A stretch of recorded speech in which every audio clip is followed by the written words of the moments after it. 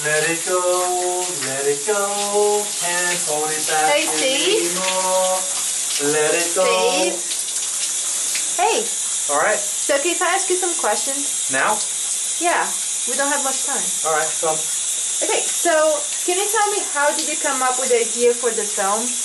Well, basically, Jaron, or Jaron in the movie, he's, people always getting his name wrong, so he wanted to be in the film, and it thought it'd be quite fun, that he was in the movie, and, you know, obviously the theme is people getting his name wrong, saying Jaron instead of Jaron, sorry.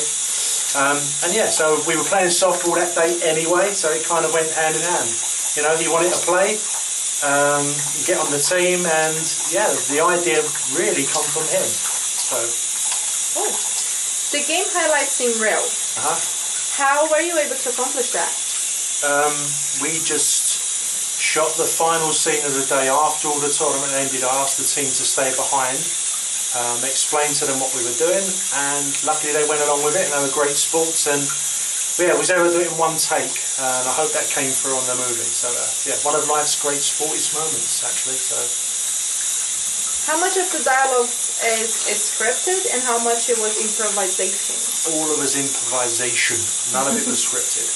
It was, this is what I think, or how do you feel about that? And like the bench scene, you know, just as it happened. He was sitting on the bench, this is what had happened to him, and what would I say, and what would he be saying in that character in that moment. So none of it was scripted.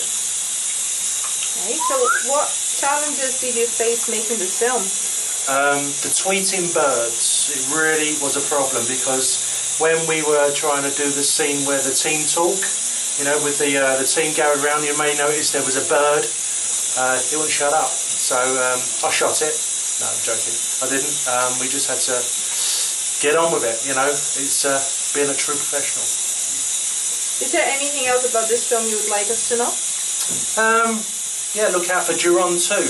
You know, you never know what's going to happen. And so yeah, it was a great day, great event. That event in itself is a big charity event, so it's all about raising money on the day. And yeah, really enjoyed doing it, and looking forward to next year. And hope we show up well in the film festival.